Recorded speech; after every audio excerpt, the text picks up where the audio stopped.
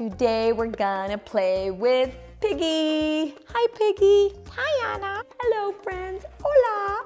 Hi friends, I'm Anna. I'm a bilingual speech language pathologist, and in this video I want to share with you a toy that you can use in your next session when working with your client or with your child at home to stimulate lots of language, but today we're going to primarily focus on joint attention and imitation. Now, joint attention and imitation are the foundations for building social language, play, and lots of developmental skills. So today we have my piggy bank. Hello. Hola cerdo. Hello. So you can use any toy at home. I'm going to target this toy to give you examples of how I use it in my therapy sessions to stimulate all these areas of language development and what we call prelinguistic skills. Before a child can start talking, we want to make sure that they have the foundations for language to build on. Now we have joint attention, which is the ability of two people to focus on something in the environment, be a toy, an object, or talking about an event. It requires your communication partner, your child, to be looking at you and attending to where you're pointing. This might be something as simple as you seeing a dog and pointing to the dog, look, dog, and the child looks at the dog or looks at you for referencing. Oh, so this is a mutual social interaction between two people. I really like this toy. This piggy bank comes with coins, and this is a great way to start to invite your child to play with you in this back and forth interaction. So today we're going to target on some turn taking, and we're going to work on some words, and we're also going to work on getting the child excited to attend and to also imitate. So for a child to be able to talk and produce new words and imitate our words, they must be able to imitate our actions. We start with having the child do as we do, so they imitate what we're doing, and slowly we build up from there and they can imitate what we're saying. Now, I love this activity because you have two of each coins, and we want to hold the coins, and as the adult, we're going to have control of the situation. The child, we're going to invite them to play with this, and we're going to just start putting the coins in and make sure that the child is at eye level. So sit down low on the floor and put this up high so both of you could be having your eye gaze towards the activity, towards the object. So we go coin in. Now we want to make this loud and fun and exciting. Piggy has a coin in. Your turn. So we're working on turn taking. This is also a good way to introduce my turn, your turn. Wait, we're waiting. The sign for wait, like you're counting your fingers. Wait. And we also want to help the child. If the child is not really paying attention to us, we want to again capture their attention. Pig, your turn. Pig, put the coin in. Ready? And then when they're looking, maybe we can give them some cue words to anticipate what's happening next. Ready? 1, 2, 3, push. Yay, coin in. We can target lots of vocabulary with this activity. Coin in. We can build from there. Blue coin in. Boop. We can add those environmental exclamatory sounds. Boop. Or ready, set, boom. Wee, boom. In goes the coin. Bye-bye coin. With this activity, we also want to wait and pause and provide some thinking time for the child and for them to process the information, process what's going on, and then wait for them to tell us something or look at us or point or anything, any form of feedback that they're paying attention to you and they want more of the activity. So if your child's nonverbal, maybe we can start working on signing more. So two hands together, more. You want more pig. This is a sign for pig. Pig. And I like to include the little sounds. Pig, oink, oink, oink, oink, oink. Orange, should we do the orange? And then we pause and we hope that the child will nod their head or make eye contact We're both looking at the orange one. You could bring it close to your face, get really close to the pig so they're looking at you, and they include you in the play. A lot of children on the autism spectrum are lacking solid joint attention skills and imitation and eye contact and eye gaze. So this is great for them to start including and noticing that you are also part of this activity. So to get to the pig, to get to the coin, they have to get to you and they have to request. So this is where you encourage, you pause. You're right here with the coin and the pig right in the middle. And then you just wait. Should we do more? And if the child doesn't say anything, maybe you can gently grab their hands. Coin in. Push, push, push. Yay. Now what I like about this activity is once that the coins are all done and inside the pig, then you can work on other words like open, close. Should we take the coins out? Open. And we want to point. We want to make sure that they're tracking what we're looking at and use your finger to point and give them that visual cue. Open. We also want to simplify our language. Okay, now it's your turn. Open the door and take the coins out. That's a lot of words for a child to process. So hold it, point, coins out. And if the child doesn't do anything, open. And if the child is not doing anything, you can model what you want them to do. Open.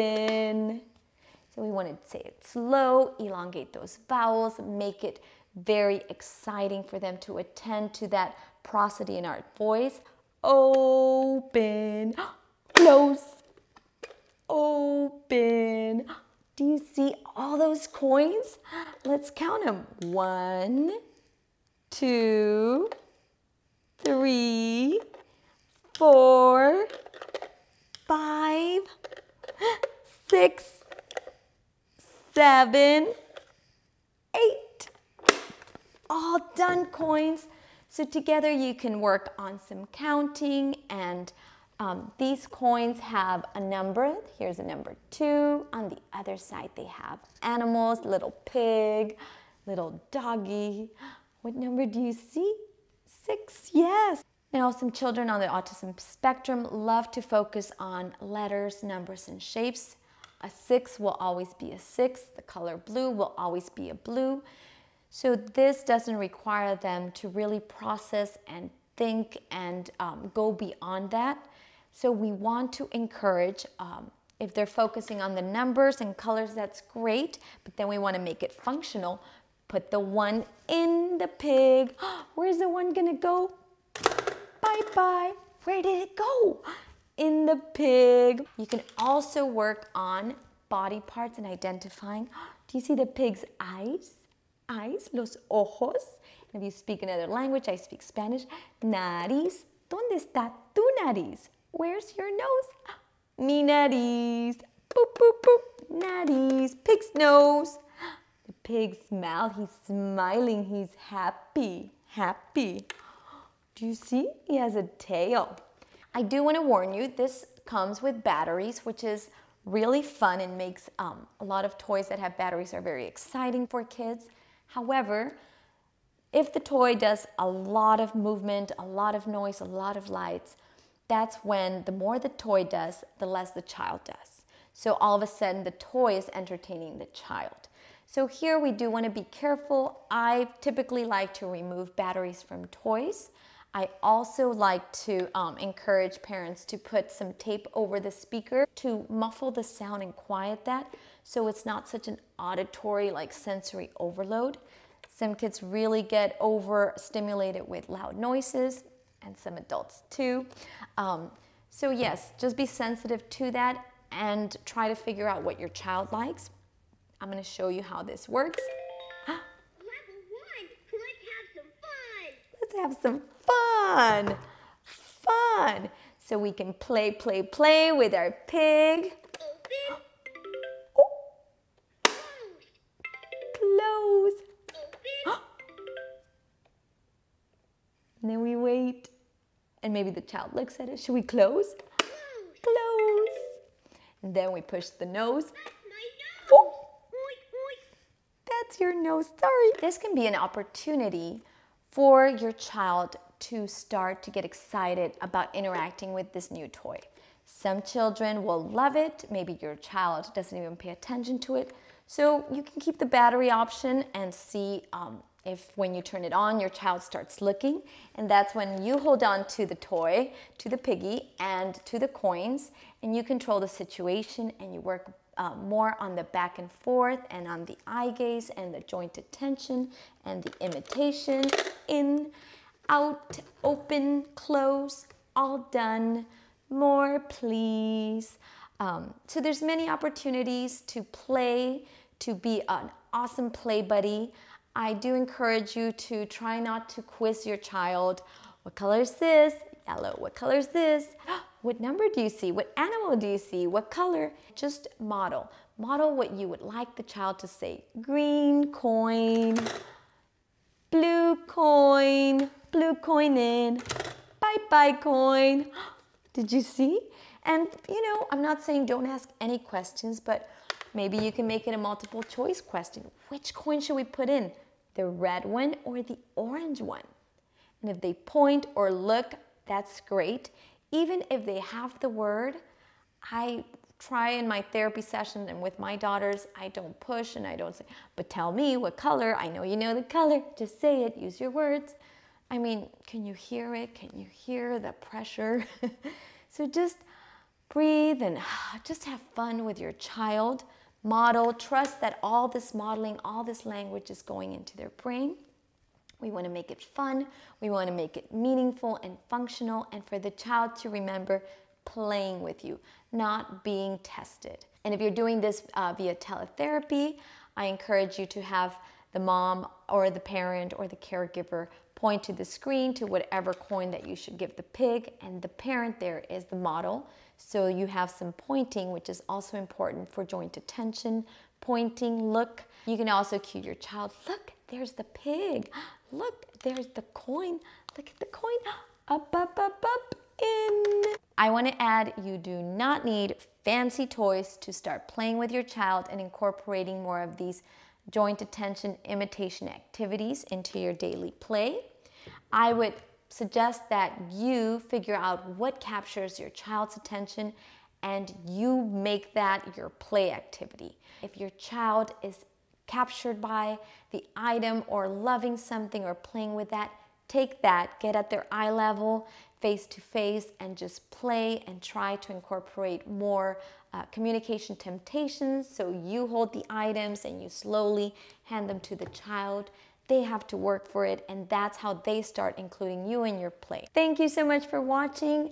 I hope you found this video useful. This is an idea of how you can start incorporating some of these play skills into your sessions and at home. So let me know if you have any questions, and until next time, I wish you love, I wish you lots of joy, and don't forget to play, play, play.